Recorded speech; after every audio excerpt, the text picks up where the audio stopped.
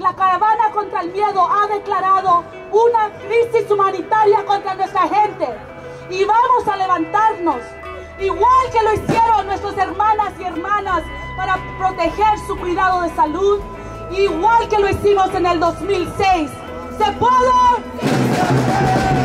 We're here first and foremost to make clear that all Angelenos should expect equal rights under the Constitution. On March 20th, Angelon and SEIU USWW submitted a Public Records Request Act to Sheriff McDonnell. We got a response that was completely inadequate, and thus we're here again to demand answers. Y hemos sido acosados siempre.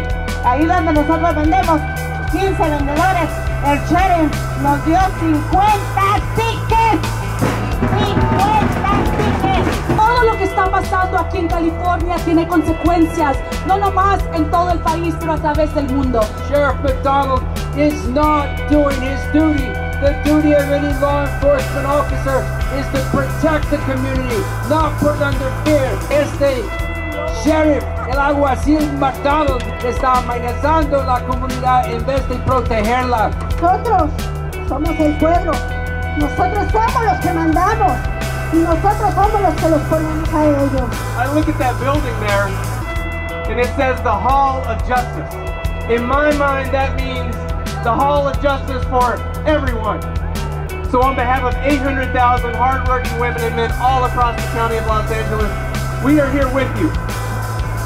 The reason I wear this mask is to represent and stand in solidarity with our brothers and sisters who have to hide out of fear. They have to hide their faces.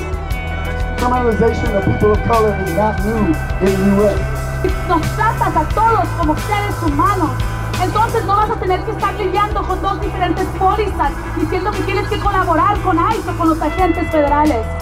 Este es lo que es el movimiento obrero, el movimiento laboral, que cuando hay un ataque contra un trabajador, todos los trabajadores tienen que actuar.